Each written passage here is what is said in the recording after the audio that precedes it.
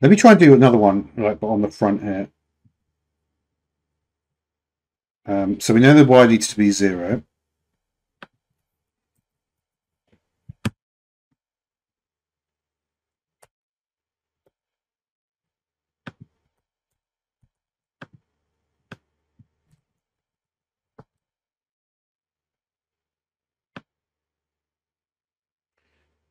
All right, so if we want to do it without a rotation, let's see how we can do that. So we need to push it back in y, right?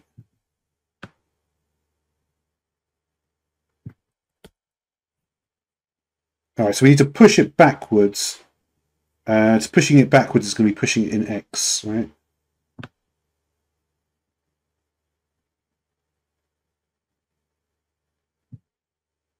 Hmm.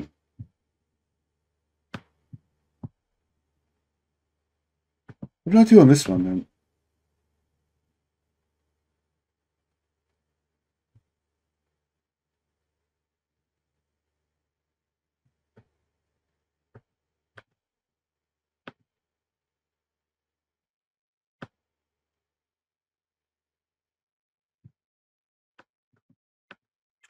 All right, so I've got another one here. Let's try and so we need to make sure if we look at the. All right, let's select cube number 2 here, which is this one, yeah. Um,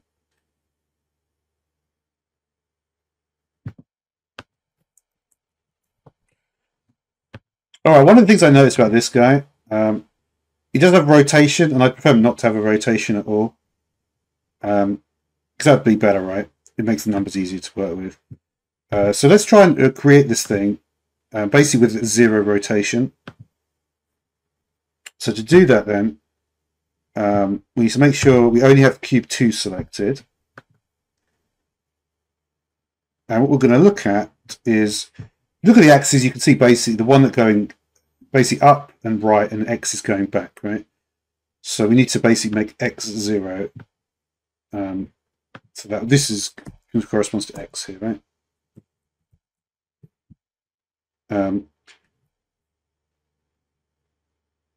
Mm,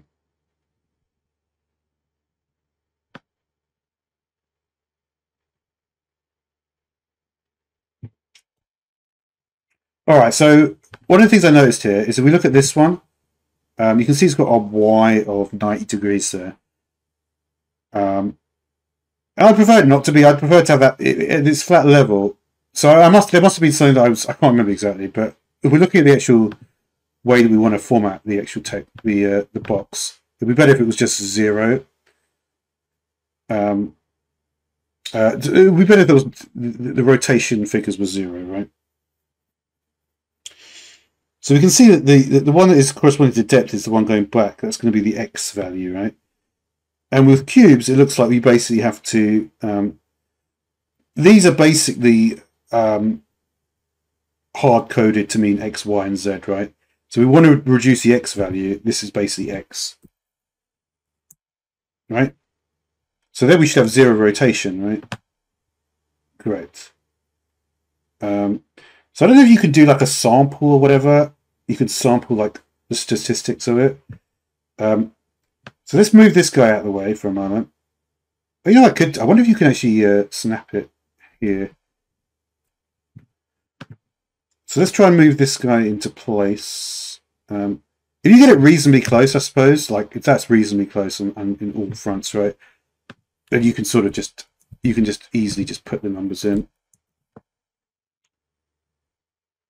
And then all I did basically was I wanted to get a. If we look at that one, the scaling. The scaling here was basically 3 on the x. Size 60, 20, 0. Yeah. So if I want to do a scaling there, I have to do 3 on the x.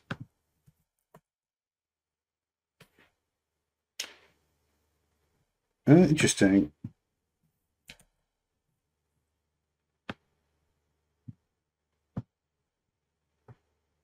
So the scale here is going to be 3.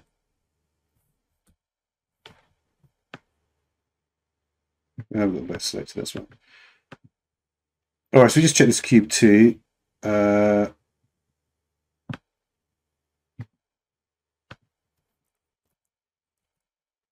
All right, so we put that in place, 20, 20, and 30.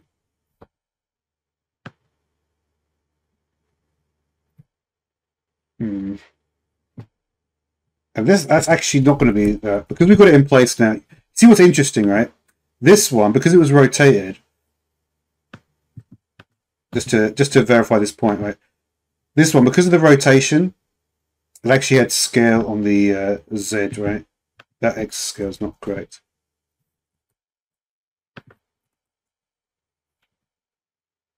Interesting. That was rotated 90 degrees, and this is the scale of it, right?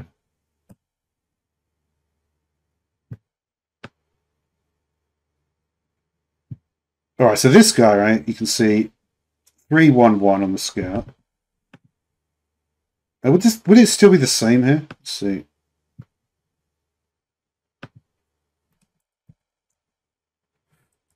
See, no, right? I'm pretty sure this would be on the Z this time, right?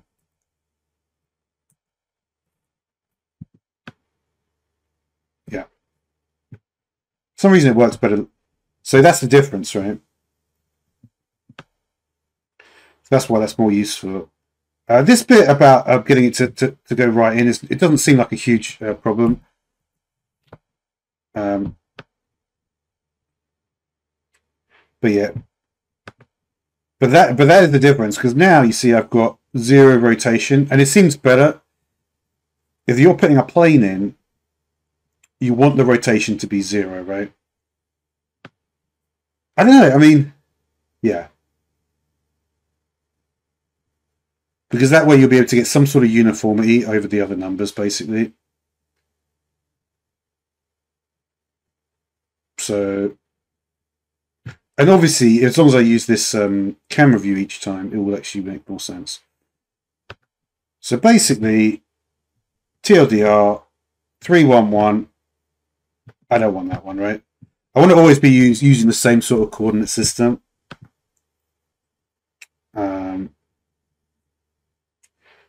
That's going to make my job a lot easier, right? And then the color is it this one? Yeah. I will still do it the same color. We can actually do literally the same color. But this way, I basically got. So we've got this plane. That one's also incorrect. They're all. I think they're all incorrect. But at least we've done. I'm not going to worry about it too much, but see that was. You do have to be careful with the selection. You see, like, I wonder if this is a better thing to select with. Because one of the things I'm noticing is basically that you're selecting multiple. No, I guess we are just selecting the plane, even though the other things look selected.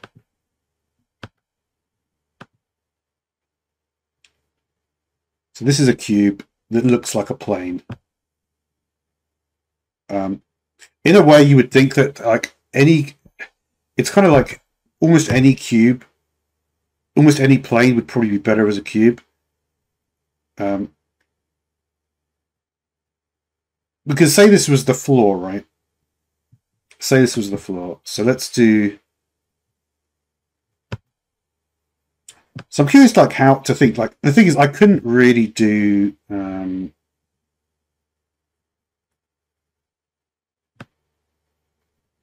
Yeah, because basically, depending on how you're looking at something, right, is how the drawing will turn out.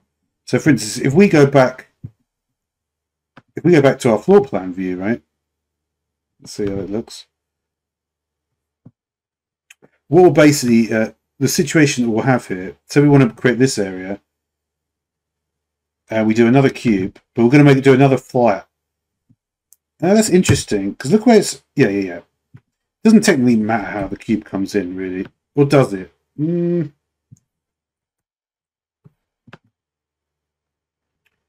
as long as we keep the rotation constantly 0 and we just adjust the other figures, and we're always in the same sort of frame of reference, it should be fine, right? All right, so we want to move this cube into position.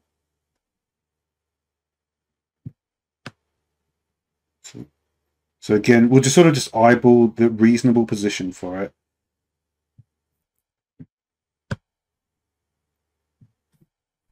and then we need to flatten it, right?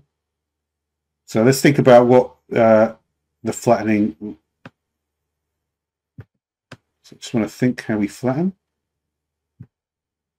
Is it just going to be reducing the Y to flatten in this situation? Let's try it. Yep. So we flatten it. And then to increase the width here,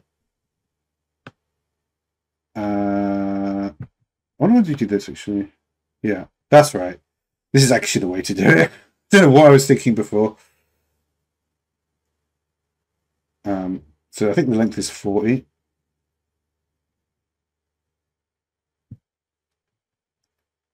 And then can we not just use like the more straightforward way of doing this? Yeah, like that, right? So I can almost eyeball it, and maybe it's actually 50 probably, or 60. But as long as we keep to the lines, right, the grid lines, I'm not sure I've even done that.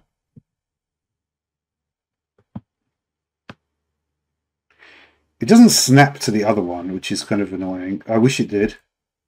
Is it going to snap properly? It does a lot of weird graphical things. It doesn't look like it's supposed to be done quite like this.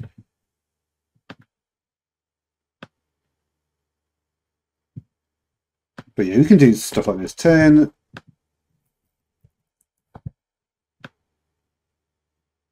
Yeah, I mean, those numbers are pretty solid, right? I think everything is kind of snapping. It's just...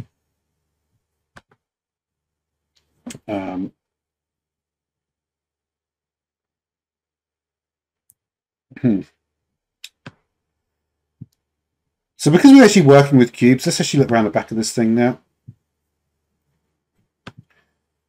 All right, so let's say we want to actually expand it backwards. Not like that. I keep forgetting it's not like that either.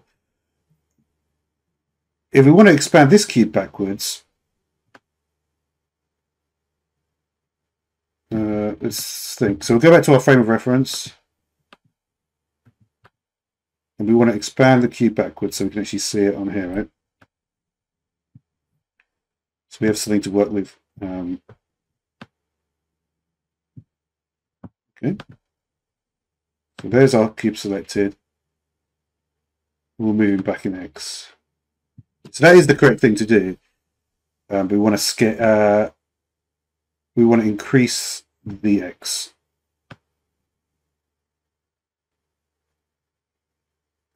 And there's no way that for this the pivot doesn't make any difference. Is that correct?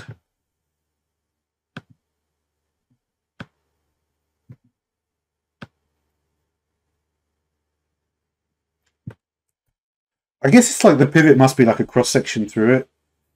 So perhaps if I did have it rotated, maybe the pivot would make a difference. It's a good question. It probably is the case. I may have to check that out as well. The way it's looking though is that if I want to scale it, it basically has to be. I'm just thinking. All right, let's just make it like 20 centimeters, and then all we have to do really is just move it backwards, right? We'll do 30 just to see like what we can do with this, right? So then we just move up here, and then should just be able to position it in more accurately. I suppose it says 35 there. So that must be that 35 figure is. It looks about 30 though. Let's do 30.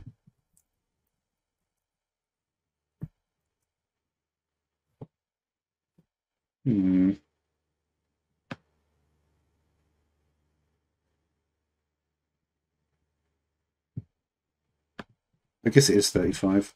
I wonder where it gets that half figure from. Because the numbers look really good otherwise, right? And I have a feeling that is actually... For some reason, 35 is the correct answer.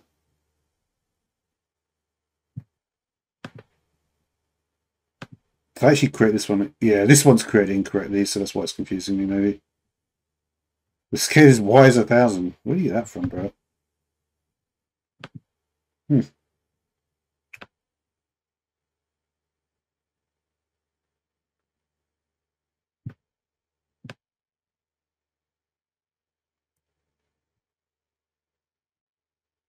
Yeah, I'm not sure where it figures that position is 35. This looks like it's on a line here.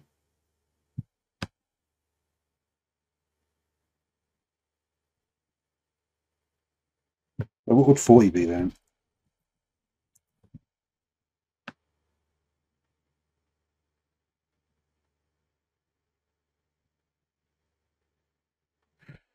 Yeah, what it is, I guess, is that the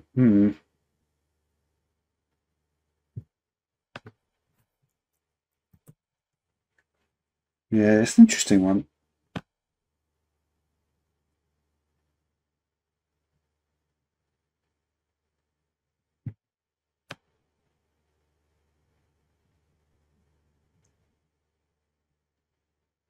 Yeah, I just don't see where that 35 comes from, you know.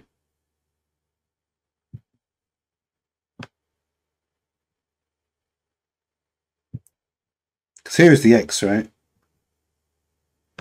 The X position looks like it's 30. I wonder why it's saying 35.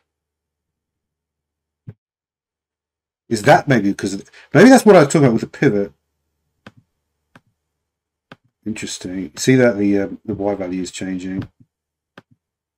It is making a difference to the actual position.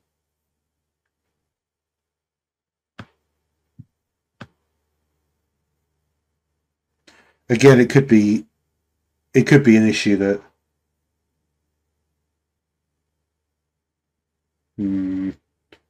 it does strike me that just looking at the numbers I've got with my heights and all that stuff, the reason why it's a basically got 5 at the end is to do with the pivot in some way. There's no other explanation. But I'll set that aside for now. Can you actually select do that like face? Yeah, so you can do face selection, right? And can I actually remove a face? Like, what is the deal with like how is this filled? Is it just it is?